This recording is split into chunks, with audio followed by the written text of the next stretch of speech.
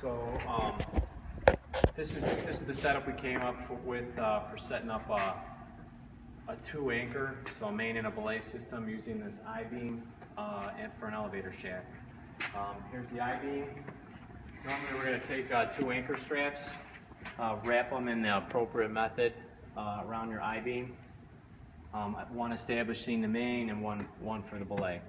We're going to come back here. The rest of your equipment we're using is one of the buddy ropes from the squad. You'll see has approximately 50 feet of rope. It's got a long and a short Prussics on there, 2 deltas.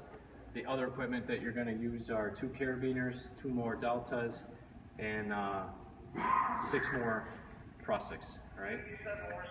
So to do this, normally what we would do is we're going to disconnect the green Prussic from the 1 delta and slide it to the other end.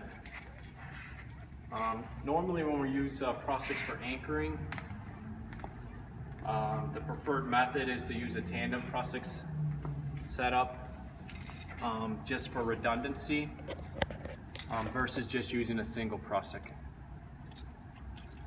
So we'll attach both Prussics to the delta on the other end. Here I'm using a small delta. Preferably we would use a delta of a little bit larger size. The reason we're doing this is eventually going to get a main or belay line attached to it. I've set a butterfly knot here attached to the delta.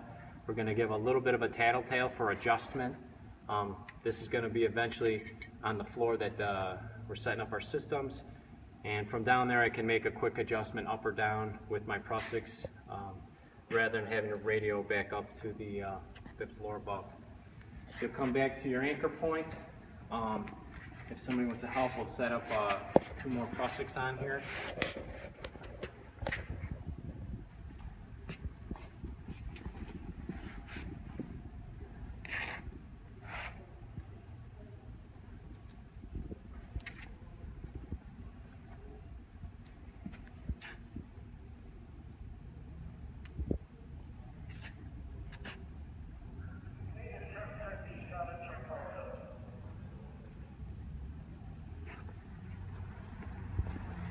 And then we're going to come back to our anchor strap. I'm going to connect the delta here and then connect our main, our Prussic cord. Alright, the reason we're doing the Prussics is it gives us the ability from the floor above to adjust the length of our, we'll call this our main line. Alright, for safety purposes we'll leave a little bit of what we'll refer to as a tattletale, which is just basically a termination knot. I'll use a butterfly knot just because it's a little easier to tie.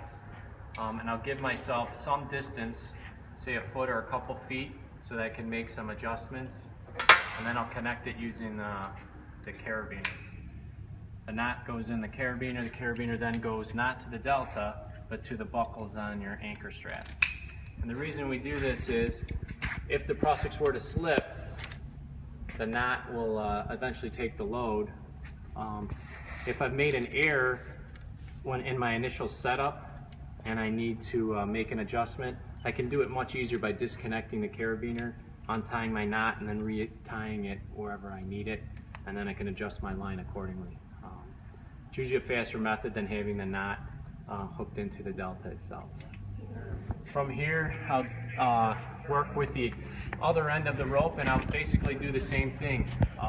If we start down at the feet, or at the other end here, we'll attach 2 Prussics down here in the same fashion.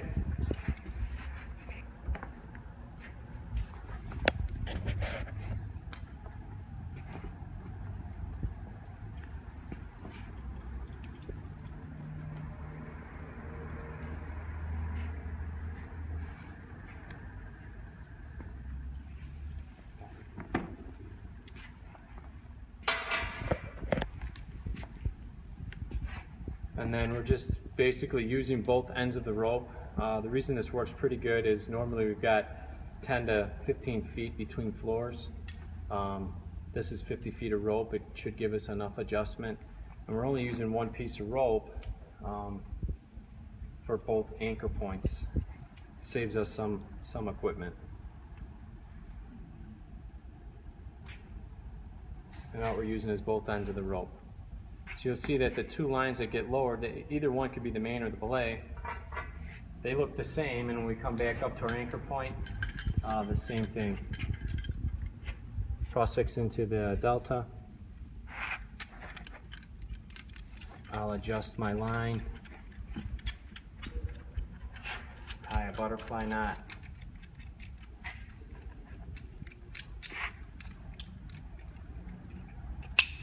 Hook up my carabiner and then connect it always to the buckles on the anchor strap. So your system then gives you some adjustment from both the anchor point side and the floor below, and then you'll have some other extra rope hopefully to make adjustments if you need them.